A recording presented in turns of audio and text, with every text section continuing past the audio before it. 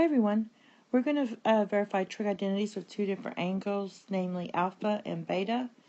We want this here to equal 2 cosine of beta times the quantity of sine of alpha plus cosine of beta. So basically all I'm going to do is expand this, and I get, using your a plus b squared, so you get sine squared alpha plus 2 sine of alpha cosine of beta plus cosine squared of beta. And this is your difference of squares here, so that's just going to be plus cosine squared of beta minus sine squared of beta. And simplifying that, you get these cancel.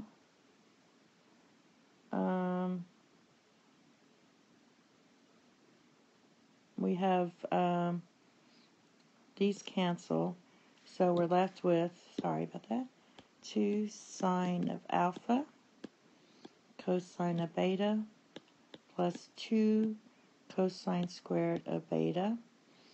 Now, if I factor out a 2 cosine, factor out 2 cosine of beta, so basically I'm just dividing both of these parts by 2 cosine of beta. The 2's will cancel here, and we're left with sine of alpha. The 2's cancel here, and we're left with 1 cosine of beta, which is our desired result. And the next problem is very similar. So basically do the same thing, but has a negative here. So you have, I'm going to write small, sine squared of alpha minus 2 sine of alpha cosine of beta plus cosine squared of beta. So that's that part. And this is your difference of squares. So this is just going to be plus cosine squared of beta minus sine squared of alpha. And what happens is the sine squares cancel. We're left with negative 2 sine of alpha cosine of beta. There's 2 of those, so it's 2 cosine squared of beta. Now factor out a negative 2 cosine of beta.